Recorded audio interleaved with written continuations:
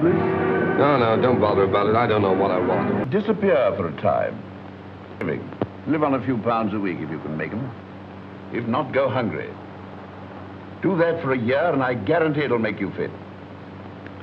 That's rather a tall order. Of course, a certain amount of moral stamina would be needed. So you think I've no stamina, eh? Well, no hard feelings. Good morning. Good morning, Mr. Bliss.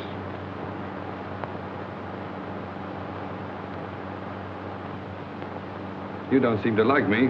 A medical man's time is limited. Besides, there's so much genuine suffering in the world that money would alleviate. If you visit my clinic in the East End, if you can spare the time.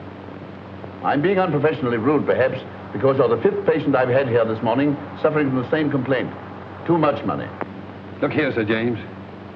You just refused to shake hands with me. All right, I'll make you an offer. Your clinic needs money.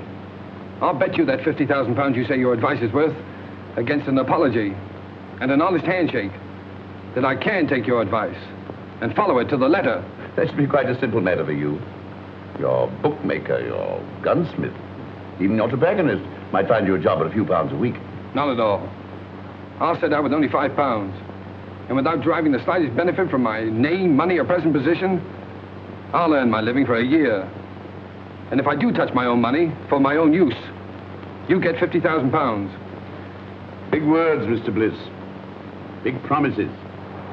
But I'm afraid I can't take them seriously from you.